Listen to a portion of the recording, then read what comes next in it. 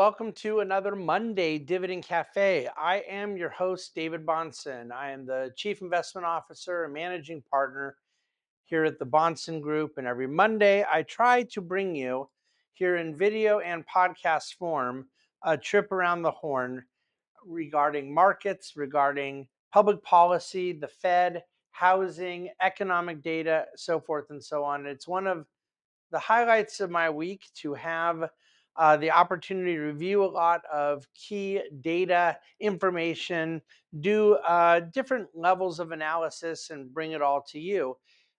Look, everybody is in an election frame of mind right now. So there are plenty of things over the weekend we just had that were kind of taken over by election stuff. And then obviously tomorrow being the election and into the evening as results start coming in. I don't know what I'm going to do Friday's Dividend Cafe on at this time, because if we have an election result, I may want to kind of break some of that down. If we don't have one, I may want to break down what it means to not have a result. I may be so sick of everything by like Wednesday or Thursday that I skip election coverage altogether Friday. We'll see. But what we do have today is a very interesting market. And I want to start by pointing out that markets themselves are sort of at a reasonably benign level. I mean, it was down 250 today. It opened down 50, went down a couple hundred more throughout the day. At one point, it dipped worse, and then it kind of came back. But the Dow is at 41,800. It was down 60 basis points today. The S&P and Nasdaq reached down about 30-ish basis points on the day. Nothing extreme, but the VIX, which measures volatility in the S&P 500, the MOVE, which measures volatility in bond yields, and the CVIX, which measures volatility in currency, they're all quite elevated. And that is very, very normal going into the uncertainty of an election. This, from a polling standpoint, I don't know that we're going to have results that are the closest we've ever had. It's going to be very difficult to get as close as we were in the year 2000, when President Bush ended up beating Vice President Gore by 538 votes in the state of Florida and winning by just enough electoral college votes to win the presidency. That was an awfully close election in terms of electoral college. I don't know if it gets that close or not, but it could be even closer. Some of the polling scenarios have it that the winner may be at exactly 270 votes, which is the bare minimum needed to prevail in the electoral college. So I just can't tell you whether or not it will be as close, but I can tell you polling going into the election is the closest we've ever seen, and that there are battleground states, more or less all seven, that are right at the margin. And I'm referring to Michigan, Wisconsin, Pennsylvania, Nevada, Arizona, North Carolina, and Georgia. And so I think that at this point, my view over the last several weeks has become almost universally consensus that it's a coin flip. And when you hear a new poll or a new model or new analysis, I want to be very clear about two things. At this point, just remember that anyone presenting data has a presupposition, has a bias, has an agenda. And remember that anyone receiving data has the same.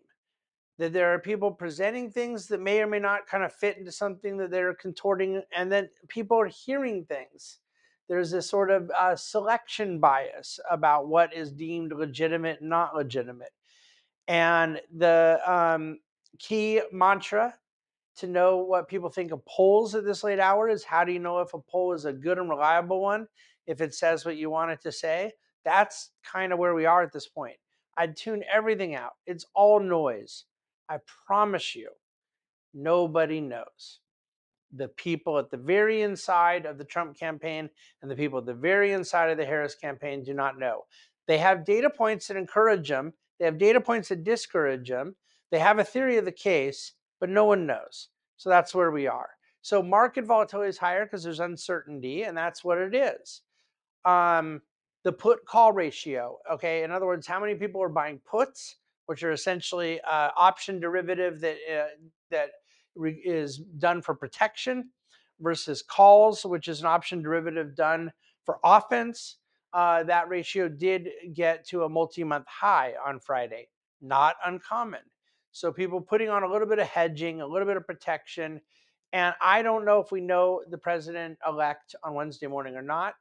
And as I've been saying for some time, I just take for granted that there will be some degree of volatility and uncertainty until we do know more. In the meantime, what do we want to say about this market? Let me look over a couple of the bullet points from today's Dividend Cafe. The rest of the semiconductor space, this is fascinating. 75% of the names in the semiconductor space are below their 200-day moving average. The NASDAQ 100 did not make a new high in that big October rally that reversed at the very end of the month. The NASDAQ 100 never got above what it had done in early July. So there are signs of some of the froth, even if it's not at the top part of the capitalization scale, breaking down. But we'll see because everything's hung in there. There's nothing falling off dramatically. By the way, energy was top performing sector today, up 1.87%. Utilities, which got hit pretty hard Friday, were the worst performing again today, down 1.21. The 10-year bond yield closed at 4.28. So bonds rallied a fair amount today as the 10-year yield came down 8 basis points. I think I've said enough about the election tomorrow. There was a renowned pollster Saturday night, Ann Selzer. I was on a video call with her on Sunday, and she's got a great track record and polls for the Des Moines Register, and had Harris up in the state of Iowa over Trump by 3 points. Vice President Kamala Harris up 3. Another prominent poll in Iowa had Trump up 10 points. So it was this huge outlier. It caused a lot of people wondering what was going on. And what I would say is two things can be true at once. It could very well be a really, really wrong poll. And she is a very, very well respected pollster.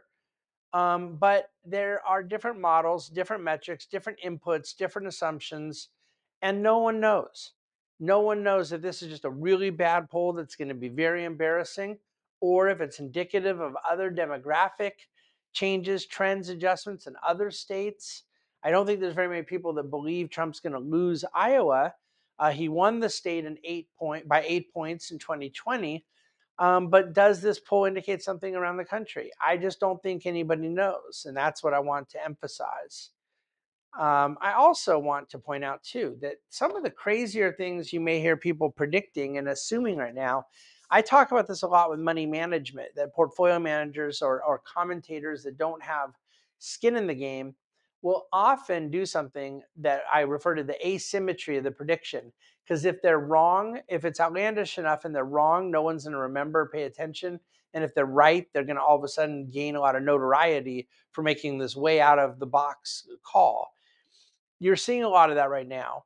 People positioning themselves to take credit for seeing something that they haven't been saying all along, but now all of a sudden they want to say in the last day or two, knowing that if they are wrong, they don't have much downside because everyone's going to ignore them. Just keep that in mind.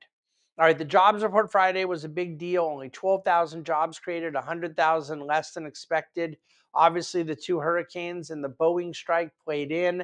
But the far worst thing in the data was that the July-August jobs report were both revised downward by over 100,000 jobs. And then from my vantage point, long term, another 200,000 plus people leaving the labor force in the month of October.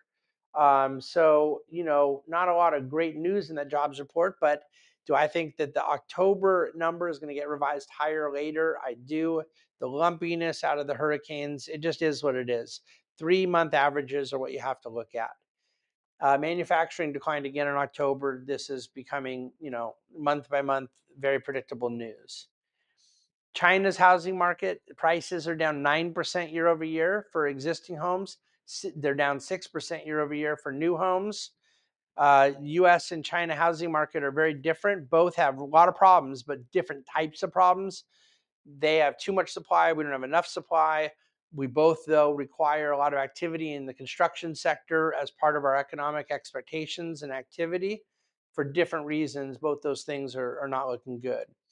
The Federal Reserve right now, basically 100% odds of a quarter point rate cut on Wednesday. The Federal Open Market Committee begins their meetings tomorrow. Oil up 3.2% on the day. It was down 3.5% last week. The S&P was down 1.5% last week. Utilities were down almost 3% last week. Midstream only down 1%. Midstream energy still has been a very defensive and offensive sector throughout the whole year, really. I would point out midstream was up for the 6th month in a row in the month of October, and MLPs, which is a big subset of midstream, were down for the 2nd month in a row. But overall, midstream was up for the 6th month in a row. Against doomsdayism, GDP per capita in the United States when I graduated high school was $48,000. It is $76,000 now. So we've grown 58% in the 35 years since I was in high school per capita. We, at that time, had a 10% better GDP per capita than Europe. We now have a 23% per capita better GDP than Europe. It's worth understanding that both on a relative and absolute basis, we are not as bad off as people often say.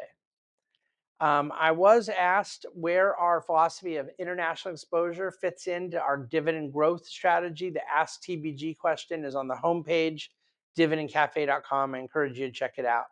I'm going to leave it there. There may very well be a special election report that comes this week. We'll see how things go. It won't be tomorrow because we're not going to know anything by press time tomorrow. Even in clients' weekly portfolio holdings report that comes out Wednesday morning, it will be submitted way before we get any poll results.